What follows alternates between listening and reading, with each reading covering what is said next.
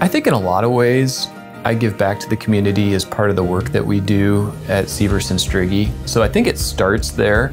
We have many opportunities to help nonprofits through our Educate to Give program. So I get to educate nonprofits and their donors on how to effectively give dollars to charity.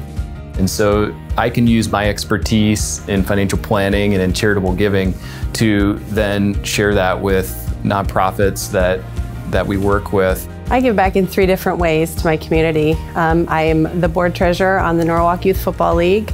I am a Norwalk High School football mom, and I am also heavily involved in Norwalk PTO. I just want every child who goes through any program in Norwalk, whether it be football or whether they're participating in the PTO readathon, to know that they are worthy and that we're really glad that they're here. And I just want to make sure every kid feels that love from someone. Growing up in a small town, the idea of community really got ingrained in me and my brother both. That idea of community is you got to be involved, and you got to go beyond yourself, beyond the 4 walls of your house to make an impact if you want to live in a place that you care about. I give back to the community by volunteering at JAPA. I've been doing that for about 4.5 years now. We had one of the heads of JAPA come in here and give us a lunch and learn about 5-6 years ago. But what really intrigued me is when he showed a video and there was a homeless person. He said, I had a mental illness, couldn't make it into work. So then I lost my insurance, then I couldn't take my medication, and that's how I became homeless. And that's what helped me believe I think this is a good way to go about helping out with the community by helping out at JAPA. I just look for ways where my skills or my resources can help. You know, I've been active in Rotary, which is the tagline for Rotary is service above self.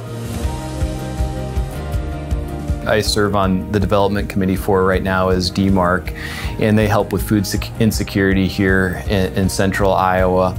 So I've got the opportunity to help them reach out to existing and future donors, and also bring some of my expertise in philanthropic giving to that organization. You don't have to look very far, even here in this nice community of West Des Moines, to see that there are people that struggle to make ends meet. They struggle to put food on the table. They struggle with school supplies. And to me, it's just a matter of looking around, and you're gonna find areas where you can use your time, talent, and treasures to help people. Philanthropy to me is a way of showing gratitude for the many gifts that I've been given.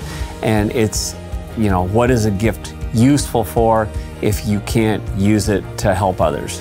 We have to ask ourselves, if we don't do it, who else will?